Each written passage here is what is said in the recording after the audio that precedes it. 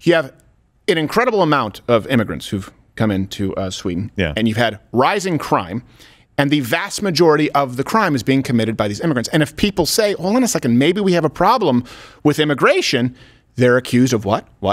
Being racist. Just like here in the United States, the right-wing coalition in Sweden is currently poised to win big. It's a very large shift. Now, of course, it's a parliamentary system. It's not a two-party system. So for Americans who don't fully understand, this is a problem I have with the parliamentary system. As you can, for example, in Canada, have Trudeau only elected with 30-something% of the vote. He doesn't represent really a significant, I guess you would say a plurality, but not a significant plurality, certainly not a majority of Canadians. So this doesn't mean that this is more than 50% of the country at all. But this right-wing coalition in Sweden is now, they're on track to win a majority in Parliament. In other global news, the far right appears close to causing an earthquake in Sweden. With 90% of the vote counted, Sweden's right wing is all set to oust Prime Minister Magdalena Andersson's left-wing bloc in Sunday's general election. Now, out of 349 parliamentary seats that are up for grabs, Sweden's right-wing bloc, the moderates, have got a majority of 176 seats. While the centre-left bloc, the Social Democrats, have managed to garner 173 seats. I love that accent adds V's where they aren't, and they can't pronounce them where they are.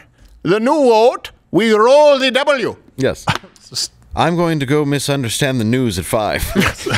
I just didn't expect that. We just have to accept this. Yes. Just watch it and pretend you know. And so here's just to kind of give you a briefer, the coalition's second biggest party, the Sweden Democrats, which, by the way, is, again, conservative right-wing. Just you have to understand that the political spectrum or the terms exist differently.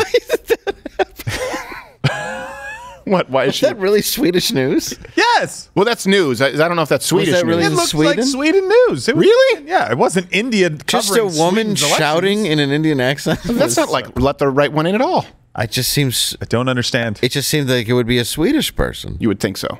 They're known for other things than that, I thought. Well, here's what's interesting is the Sweden Democrats, the conservative right wing, very anti-immigrant. So she may not quite have the job stability she was banking on. She's going to be a senior fellow at Harvard. Harvard. Yes. Very soon. So the Sweden Democrats, the conservative right wing, they're of course being derided in the country as being right wing radical extremists. Here you go. Swedish Prime Minister Stefan Löfven leads the centre-left coalition. He will struggle to retain power and urge Swedes to reject what he calls the extremism of the Sweden Democrats.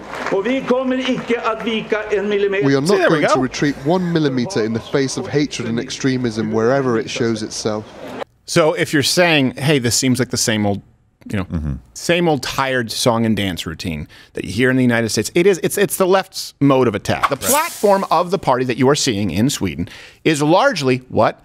They're tough on immigration policies, and we're seeing this as well, things that we would like to see in the United States, and when people don't feel like they're being heard by the government, law and order, those positions. It's immigration, law and order. That's why these Swedish conservatives are gaining ground. But for supporters of Jimmie Åkesson and the Sweden Democrats, the time for talking is over. The country has one of the worst gun violence records in Europe, with 335 shootings last year. According to a 2017 report, 9 out of 10 shootings in Sweden were committed by first- or second-generation immigrants. Today, no one can go out without fear. We know it's because other culture come into our country. We need a new government. It has now I understand irresponsible immigration policies. We have like whole cities that live on welfare. That guy's from Jersey. He's not Swedish. Like yeah. It's crazy. Who do you think they're tricking? They just needed to bring him in to be like, yeah, I don't like the brown ones. Yeah, like that news anchor bitch. Yeah. I'd like to give her a piece of my mind and a piece of my shut up. Hey, Jersey, Sweden. Swedish Shore over here. Hey. Swedish D. I'm the Swedish Asian. Now, I just came here to DJ. Yeah. Hold on. Hey, who's got my mouse ears? So it's the law and order. It's their stance on immigration. Now, to give you, did you just hear that? 9 out of 10? Yeah, that's 9 out of 10, the violent crimes. Yeah. Since 2015, Sweden has taken in about 163,000 refugees, primarily from, of course, Syria, Iraq, Afghanistan. And you have these gangs, of course, that are made up of immigrants from Somalia, from Morocco. They've been linked to rising homicides, drug trafficking, use of explosives. All of the references are available at louderwithcrowder.com. So you have an incredible amount of immigrants who've come into Sweden. Yeah. And you've had rising crime. And the vast majority of the crime is being committed by these immigrants. And if people say, hold on a second, maybe we have a problem with immigration, they're accused of what? Being racist. Just like here in the United States. And what they don't tell you is the majority of black Americans believe that we need some type of sensible immigration policy, that people need to come through here legally, that whether it's a border, wall, or a fence, you can mince words all you want, that Latino Americans believe that we need stronger immigration policies. They don't tell you that part. They want to label everybody who says, you know what, this is enough here. We just need to be keeping track of people who are coming into this country. You're seeing racist. And guess what?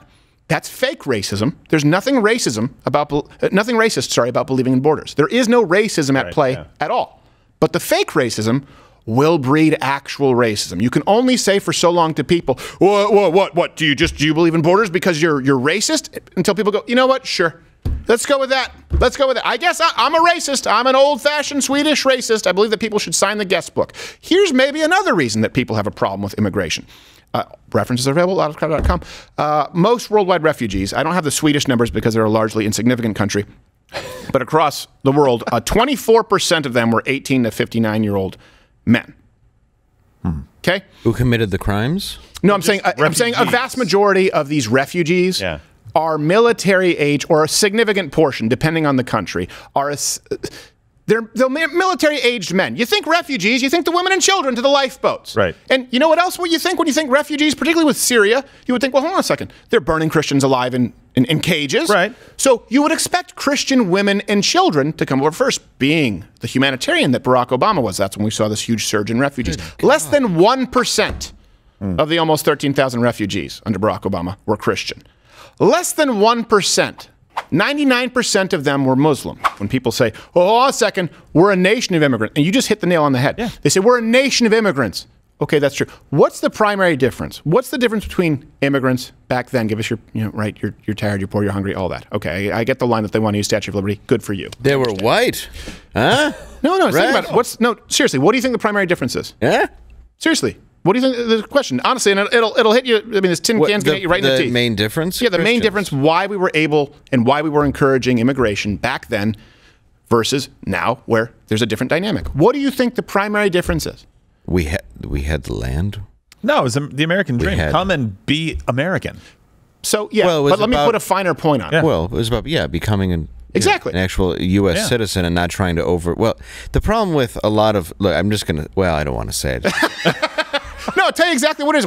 This is the problem. Everyone's tripping around it. You don't need to. This is the easiest the white answer. Was a joke, by that you laser in on it for people who bring that up. Well, okay. You just talked about how they didn't want to assimilate in Sweden. Yeah. Okay.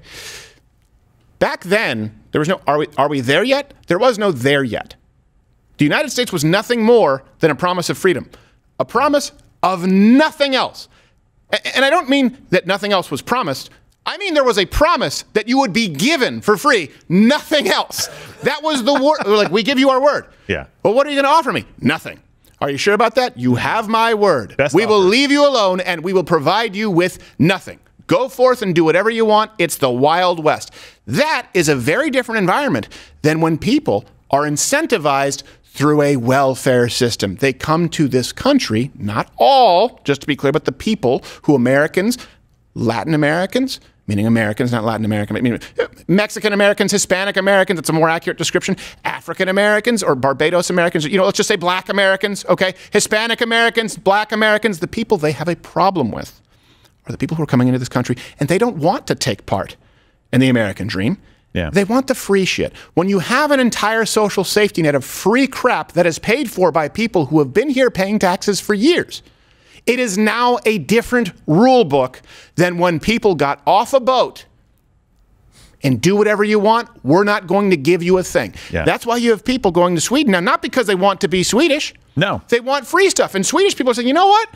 We want to maintain our hair. We want to maintain our history. We want to maintain our identity. What do you mean white? No, we mean Sweden. These people are not interested in being a part of Sweden. It's that simple. The rule books change when you now have a welfare system that incentivizes people specifically to come here illegally at the cost of the American taxpayer. It's that easy. Watch Louder with Crowder live, Monday through Thursday, 10 a.m. Eastern.